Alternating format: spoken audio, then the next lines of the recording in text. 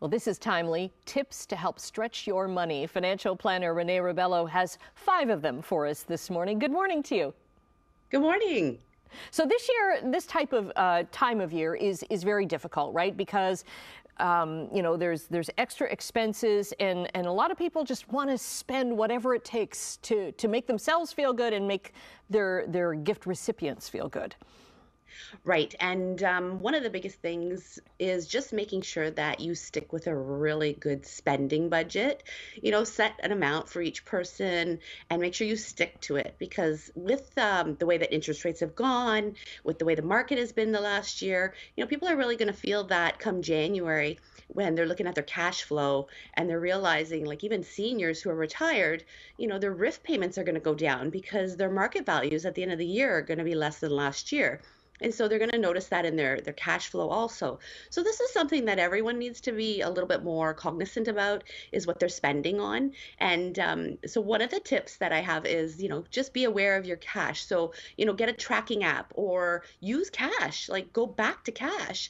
And, do your homework online with prices. It's so easy to do nowadays. You just put it in and your phone will tell you where the cheapest price is for that item that you might be looking for that special someone.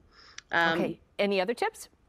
Yeah, so consolidate, definitely look at consolidation. You've got a bunch of different credit type of credit cards, line of credits. Definitely look at consolidating. That'll help reduce the amount of interest that you pay. It'll also free up cash flow, and it might give you 1 month's free with no payment, because they'll say, oh, the payment is next month. So that gives you a nice option.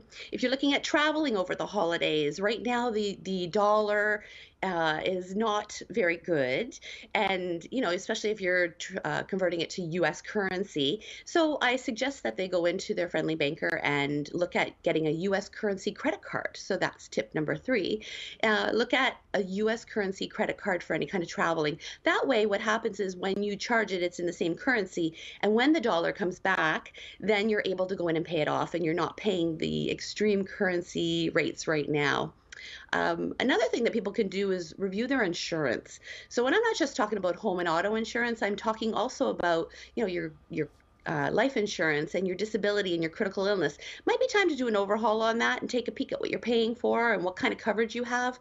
Because I've sat with a lot of clients lately, and we've saved them over hundreds of dollars a month just looking at the type of coverage they have. Because what they bought 10 years ago or 15 years ago may not be the type of coverage that they need today. So that's another tip that you can utilize for the holidays. And the last one is really just go through your closets and sell things online.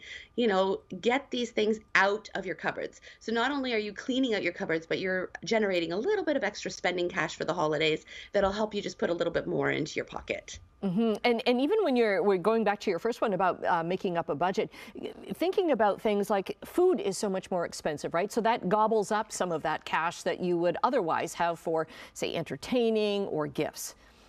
Yeah, absolutely. And that's where meal planning really comes into play. Really plan out your week on where you're going to be. How's that going to fit into your week of your schedule for your kids, your work, because kids have hockey and all kinds of things.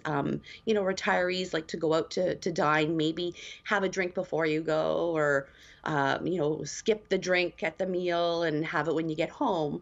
There's things you can do. Also, look at your credit cards. You might have cash available, or spend your points on getting gift cards and start using those for grocery gift cards too, because there's lots of things where you can find money. Yes. Okay. All good tips. Thanks very much, and Merry Christmas to you, Renee.